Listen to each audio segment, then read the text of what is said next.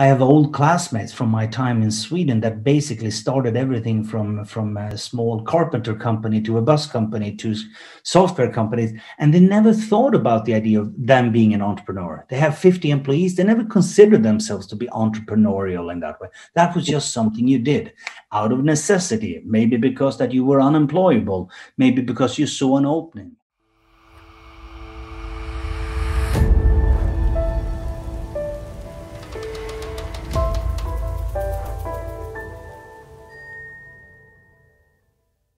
So, Christer, thank you so much for being here.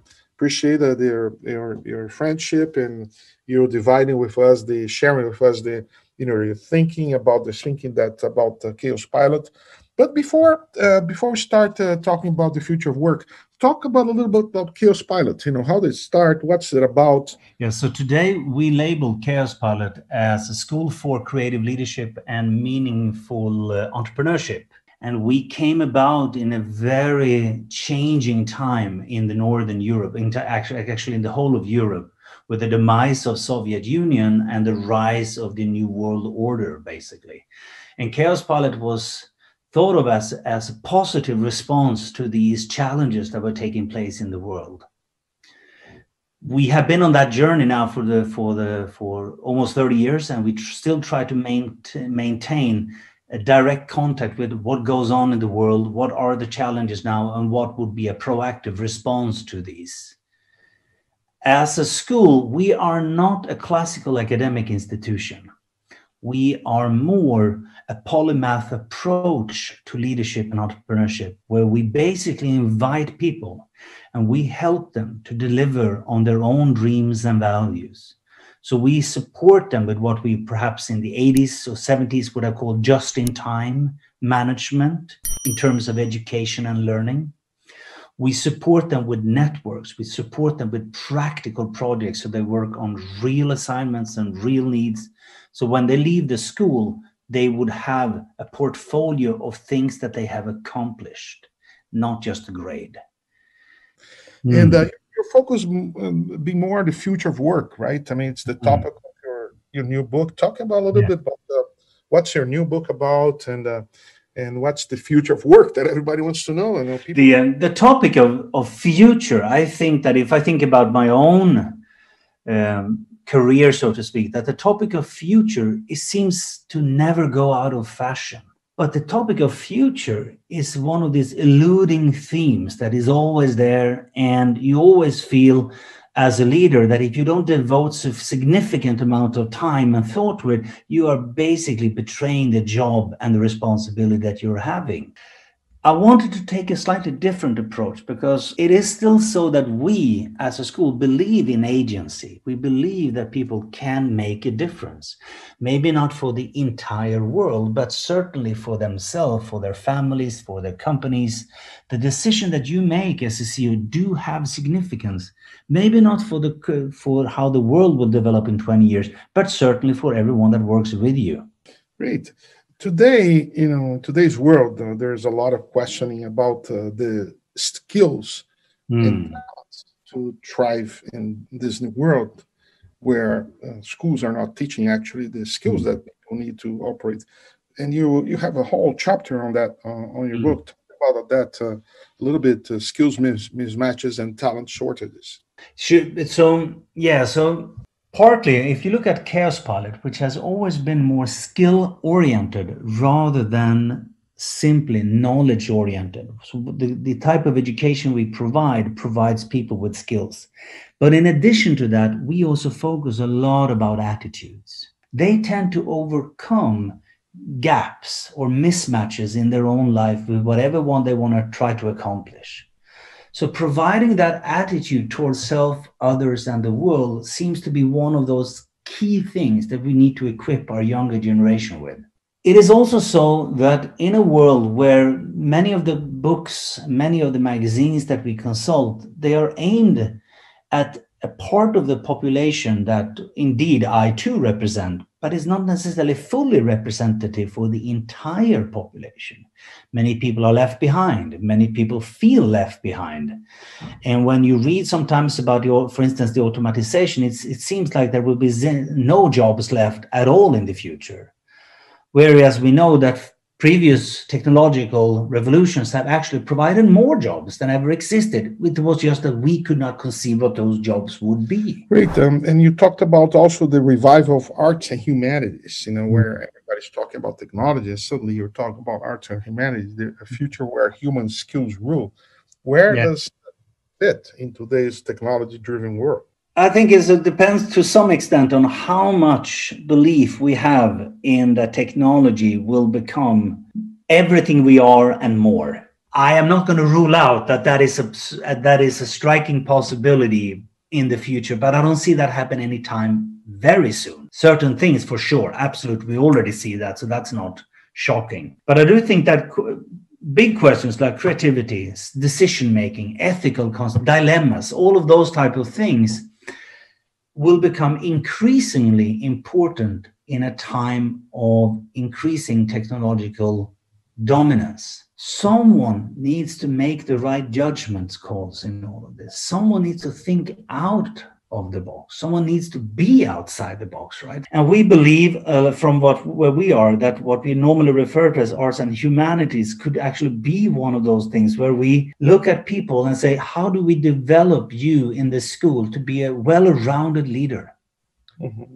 You maybe don't need to be an exact expert when you leave this school, for instance, but you should have the capacity to move in many different directions. In my lifetime, I have never seen so many startups being founded in Brazil by younger people, and even so older people, and you talked about the new face of startups and what millennials are really looking for in seeking out startup life. Curious to know what are your thoughts behind that? Yeah, startups is something that have obviously always been there, but I think that if we take our part of the world, for the better of the 25 years, the importance that we have placed on startups have been consistently increasing. It seems sometimes when we read a business magazine up here or we hear politicians that the answer to every question is more and better entrepreneurship. My experience with working now within that field for 20 plus years is very much that on one hand, entrepreneurship is very much a question of identity, that people adopt the idea of being an entrepreneur in different ways.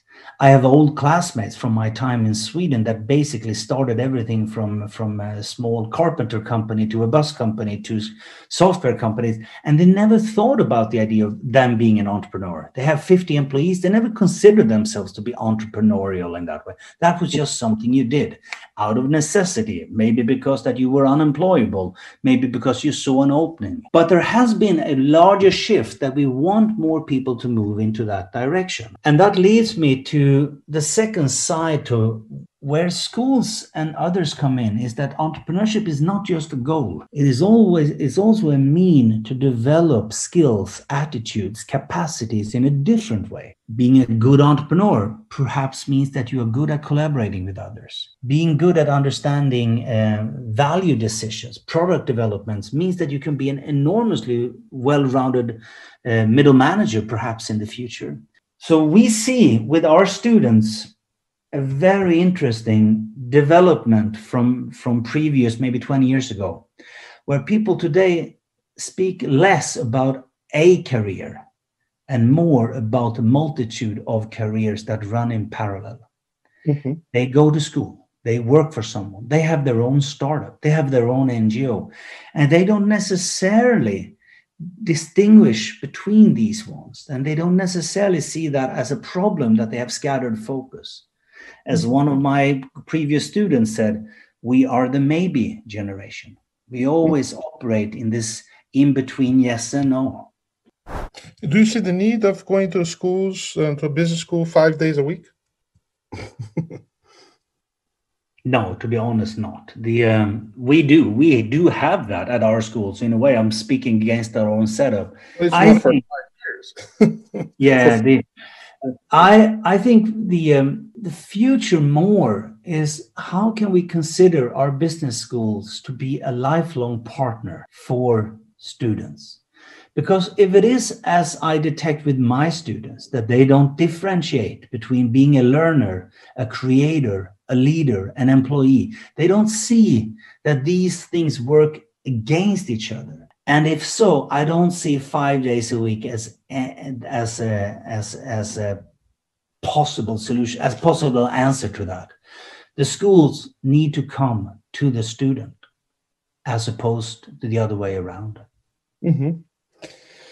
Talk about leadership. Everyone wants to be a significant leader in their companies and their lives. And how about your vision on leadership, Christer?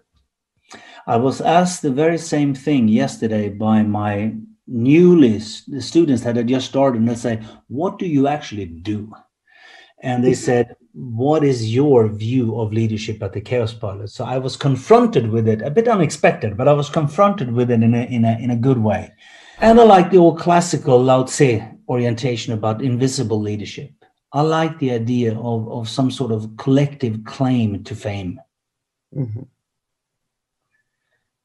If that answers your question, those are perhaps the 3 domains where I try to navigate. And as I told my students, I think a good leader, at least at KaosPilot, if I get run over by a train tomorrow, it will take a month before things start to become difficult here. Mm-hmm. I have created an organization that can maneuver, that doesn't need my interference on every single topic at all times. Mm-hmm. Christer, going towards our last question here. Mm-hmm. The age of actualization, is there peace to be made between purpose and profit? Yeah. I mean, there's never been a time about where purpose came so strongly into companies. Yes. But what's the relationship between purpose and profit? Yeah, it's a very interesting. I actually wrote an article once, which was called "The Purpose of Purpose." And I started by asking the question about what did we have before? Surely companies had something. We had everything from vision to mission. And even before that, there was something. Very often you had an entrepreneur with some sort of idea of why they wanted to start it, what they wanted to accomplish. Sometimes very egoistic reasons, but very often when I've spoken to entrepreneurs over the years and leaders over the years, they do have a positive view of how they can contribute. Mm-hmm. I actually don't meet many CEOs that says, I just want to screw society and get the most money myself. I meet very few people that say that. And we see it in terms of environmental issues, and we see it in terms of inclusiveness and taking care of people in society and so forth. I would not be so bold as to have a claim of what is a justifiable purpose, what is the right purpose, what is a good purpose. But I do think that there is good business to be made for any company to have clarity on what is it that you do that make the world a slightly better place than if you would be gone. Christer, thank you so much. I had ended, but I came back. I appreciate it. So we'll come back. You have so many interesting things to say. We'll definitely come back for more. And thank you. Congratulations. Good luck with your new book. And I'm always here to give my input on your work and your future. So thank you so much. Thank you.